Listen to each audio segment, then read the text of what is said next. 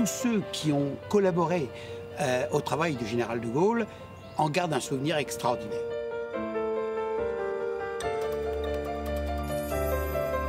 Mais il était très très proche de ses enfants. Pas du tout le genre câlin, mais le genre plein d'affection. Yvonne de Gaulle, elle a vraiment préservé l'intimité du général de Gaulle, elle a vraiment protégé son mari jusqu'au bout.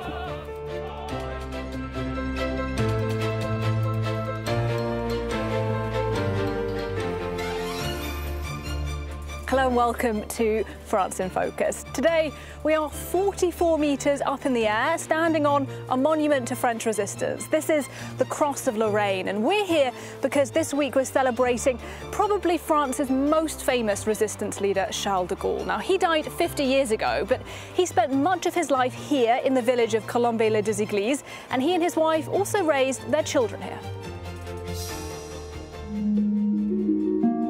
A 30-year-old Captain de Gaulle in 1920, the same year he met a certain Yvonne when she was 20 years old.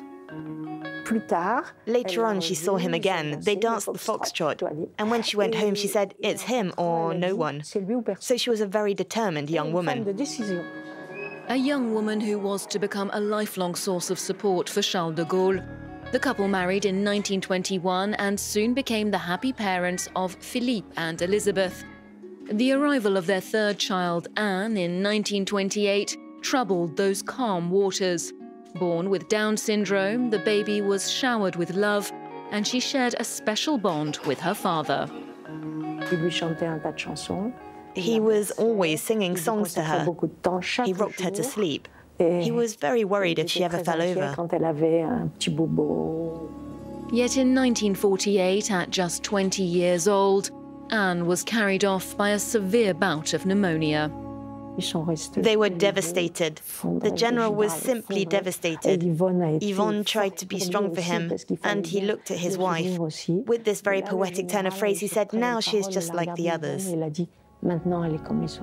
Charles and Yvonne turned to their grandchildren for consolation, a source of warmth and affection, and their mutual love remains a fond memory today.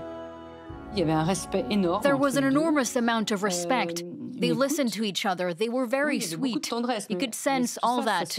Of course, at a time when public displays of affections weren't the done thing. But my grandfather had an enormous amount of respect for his wife. Immense. An unwavering bond that the de Gaulles shared throughout their marriage, during the presidency and beyond. A sense of complicity that shored up a couple who left their mark on the history of France.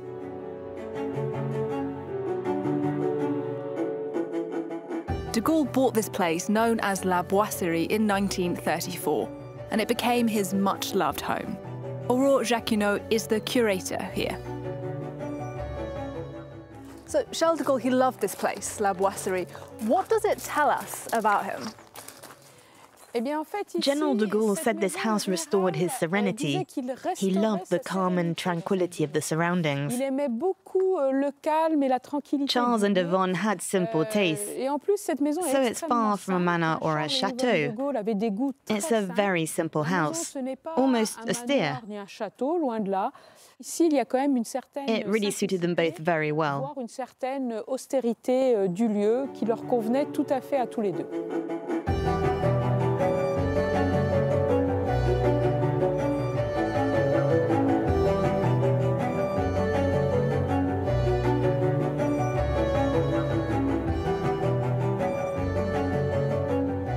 So we are in Charles de Gaulle's study.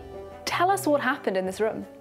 Ici, donc, le général de Gaulle a écrit toutes ses mémoires. Here, the general wrote all of his memoirs, his war memoirs and the memoirs of hope, as well as some of his speeches. There are lots of interesting things in this room. You might have noticed something missing. There's no telephone. General de Gaulle hated the telephone.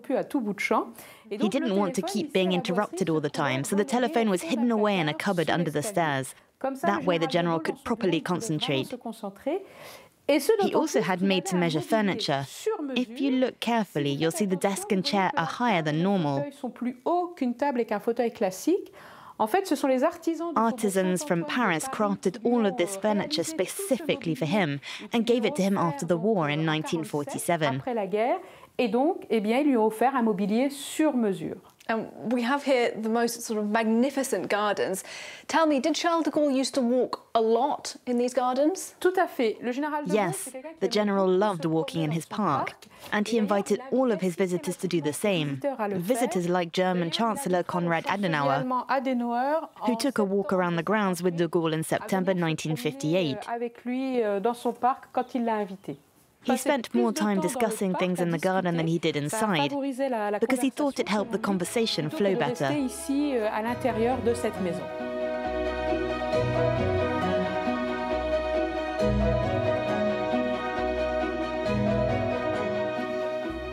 So this is the library, and Charles de Gaulle was a prolific reader, so I imagine he spent a lot of time in here, but he also died in this room, didn't he? Tout à fait. Charles de Gaulle est décédé sur Yes, Charles de Gaulle died at this bridge table. He played cards every evening before tuning into the television. On the 9th of November 1970, he became sick and died very soon after, at about 7:30 p.m. at this very table. It was when he was about to turn 80 years old. And I've heard that before he died, he told his wife, Yvonne, to burn some of his personal effects. Is that true? Oui, tout à fait. Alors ça, c'est vrai que c'est assez étonnant. Charles et Yvonne de Gaulle avaient Yes, it's rather remarkable. We suspect that Charles and Yvonne de Gaulle had decided beforehand to burn and destroy everything personal to the two of them.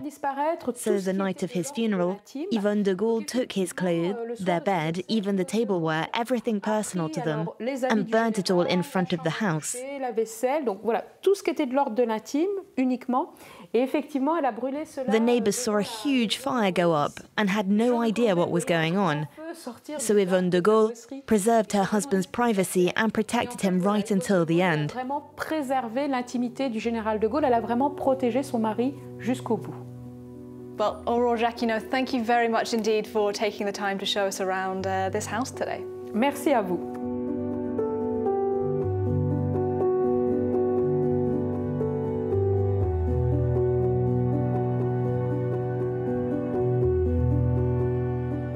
Charles de Gaulle was a towering figure, 6 foot and 5 inches tall. He also had a towering personality. He could be charismatic, but also arrogant and difficult. In this report, we'll look at how his persona influenced his professional life. Everyone who worked with General de Gaulle has extraordinary memories of him. De Gaulle was profoundly courteous and extremely respectful of those working for him. He could be cutting, but he was never disrespectful. Ministers, assistants, political opponents, hundreds came into the orbit of Charles de Gaulle. On the 18th of June 1940, the Germans had taken Paris. De Gaulle was in London, ready to make his famous appeal for French resistance. His secretary at the time, Elisabeth de Miribel, transcribed the speech, which was broadcast to France by the BBC. He was like a rock in a storm. He was very tall, in his uniform with those smart trousers. He was extremely calm. As well as he managed to keep his nerve when the hour was darkest, de Gaulle was also known for his fits of rage. His personal assistants were the ones always with the general, as his first point of contact. They were tasked with everyday jobs like passing on messages. He would yell at assistants and other staff. They would pass on the message to the relevant person in a different form, because sometimes it was very harsh, rude even. He often used the word moron. It's well documented just how exacting he was, with himself as much as with others. And if life for his cabinet wasn't easy, de Gaulle was a huge headache for diplomats and political opponents, who accused him of being far too stubborn.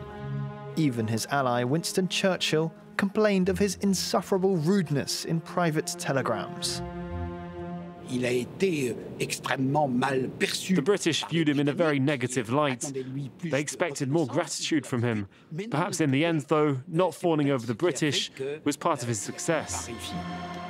Once the war was over, the quarrels between Churchill and de Gaulle eventually became water under the bridge and were replaced with mutual respect.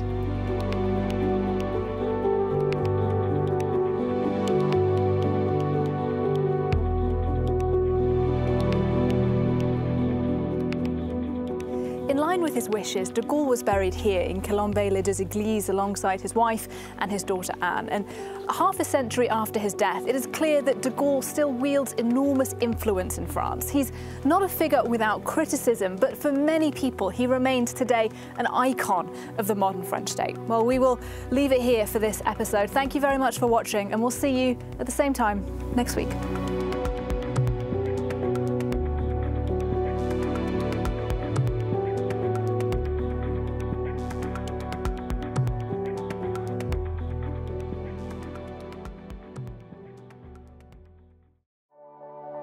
You have enjoyed your programme with Air France Protect, promising you a pleasant trip with total peace of mind.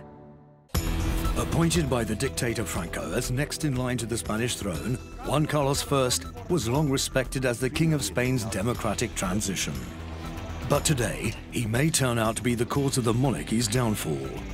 Money laundering, tax evasion, suspicious gifts. The scandals never seem to stop. He relinquished the throne and went into exile in the United Arab Emirates. Discredited and vulnerable, the monarchy is now supported only by a minority. For whatever reason, though, it doesn't seem unduly worried.